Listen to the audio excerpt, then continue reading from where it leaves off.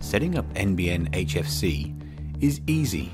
Before you get started, you'll need three things: a message from us advising that your NBN service is active or ready to activate, your NBN modem, and an NBN connection box. If your home has been connected to the NBN before, there may already be a connection box at your premises. If not, we'll deliver one along with your modem. First things first, find your NBN connection box and cable wall socket. This is most commonly a wall socket that was previously used for a pay TV or cable broadband service. Your connection box should have a cable connecting its coaxial port to the cable socket on the wall. Make sure this cable is screwed on securely at both ends.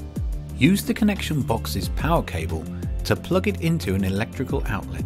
Next, it's time to plug in your NBN modem.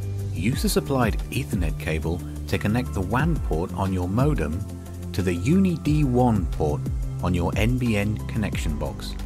Next, use your modem's power cable to connect the power port to an electrical outlet. Finally, make sure the electrical outlets for both devices are switched on and press the modem's power button to turn it on.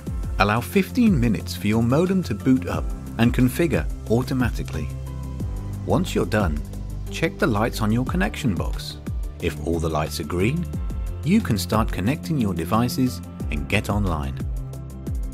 You can use additional Ethernet cables to connect devices to any of the 4 yellow LAN ports. Our NBN plans include an NBN phone line. If you'd like to use it, you'll need to plug a handset into your modem's Phone 1 port. Otherwise, you can connect devices via Wi-Fi.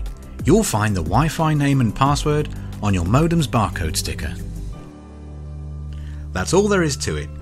If you have any trouble getting online, give us a call and we'll be happy to help.